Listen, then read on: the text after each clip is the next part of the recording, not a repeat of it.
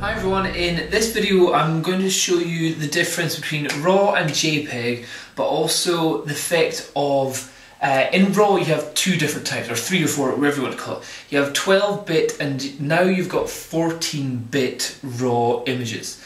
And you can also have them where they're compressed RAW, or a lossless compressed RAW, or an uncompressed RAW. So effectively now you've got 6 different types of RAW that you can get. Because you can have that in 12-bit or you can have it in 14-bit. So what I'm going to do is I'm going to take a detailed image with my wide angle of this scene here. So just so you can see what it looks like. It's all these books and so lots of details where we can see writing and there should be shadows and stuff like that. And I'm going to work it so that I'm going to do one where we do it underexposed and one where we do it overexposed and see how much difference we get from the different images. So the cool thing with the D300 is that you can do RAW and JPEG capture at the same time. And I'm going to have the JPEG on large and fine, you know, like the best quality JPEG that you can get. And I'm going to take a picture of it at its normal exposure. So picture of hand first, keep everything as still as possible. It's going to be at ISO 200 as well. Wait, I'll take off any active delighting as well. So there's no delighting, there's no noise reduction or anything. This is it. Now we're going to do it where it's totally underexposed. So I'm going to do just the exposure compensation button up here and do it to -4. And now this time we're going to do the overexposed. Okay, so let's go see what they look like on the computer. Okay, so here are the photos from the shoot there, and you can see even just from flicking through each image, you can tell there's definitely some form of differences in the image.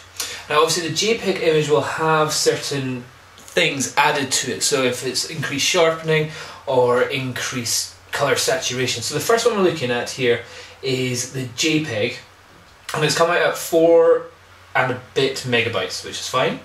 The second image, this was the RAW compressed one. This comes out at 9 megabytes. But this is the uncompressed one, which is 24, almost 25 megabytes in size. So a huge difference in file settings. So if we just take away the 2 JPEGs, and we've got the 2 RAWs, and going from each, there's a tiny little difference in camera movement. Let's zoom in straight into 1:1 on the actual camera.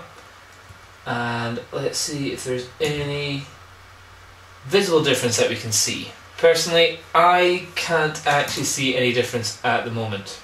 Let's say we go down and we're looking, we're going to have to get even closer zoomed in, and we're looking at things in Adobe Photoshop Lightroom 2.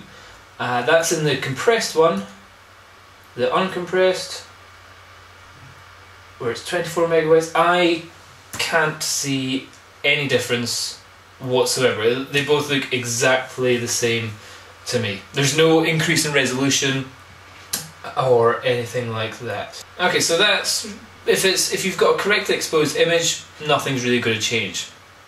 Now, this is the underexposed image here. Okay, so we've got the JPEG shot there. That's the unedited or the uncompressed RAW. So there, you can tell there's definitely more light or more something coming into it. That's JPEG again, and then that's the compressed. So let's take away the 2 JPEGs. There does seem to be a tiny difference in exposure. So if we look up at, this is the compressed image we're looking at, and if I put my cursor over where the pretty much all the brightness stops, then I go to the uncompressed, there's no difference in the histogram that we're seeing there. But if I put the pointer just at the top of where the red is showing, there's definitely a difference in height to the colours in the histogram. So there's something happening in this. Now let's go and try and actually edit these photos. Let's see how much, if there's any difference we can get from the exposure. So if we were to bring the exposure up to 2, maybe 3, let's bring it up to 3.